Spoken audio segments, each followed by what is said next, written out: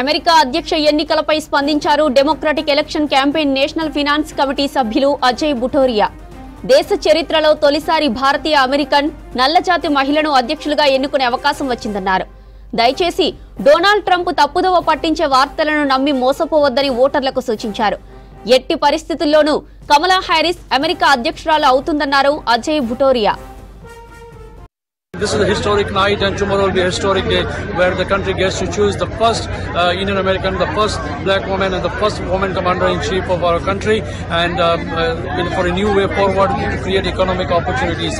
So please make sure that you get out and vote, and you call every friend and family member and everybody you know to make sure you get out and vote, especially in the battleground states in Arizona, Pennsylvania, Nevada, Wisconsin, Michigan, North Carolina. Please make sure you call everybody you know to get out and vote for Harris and Vaz.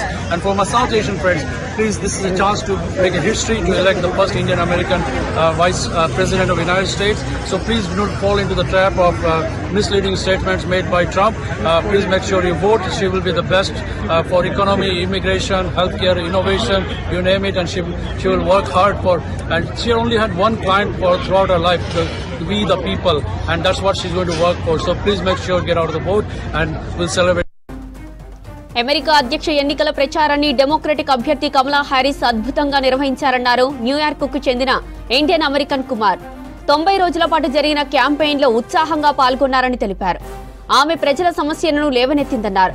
కానీ దురదృష్టవశాత్తు పూర్తి స్థాయిలో అమెరికాకు కమలా Harris పూర్తిగా పరిచయం చేసుకోలేకపోయిందన్నారు. What she has done is put together a phenomenal campaign. In the last, I would say, 90 days, it's very, very difficult for someone like, for anyone to jump into a run, and especially a presidential race. And she's done a tremendous job. She has resonated with people. She's got great talking points. I believe she has, unfortunately, not been able to completely introduce herself to America, given the short time span.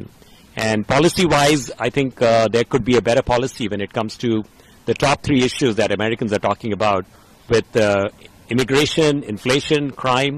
Those are types of challenges that we have. It's going to be a good fight.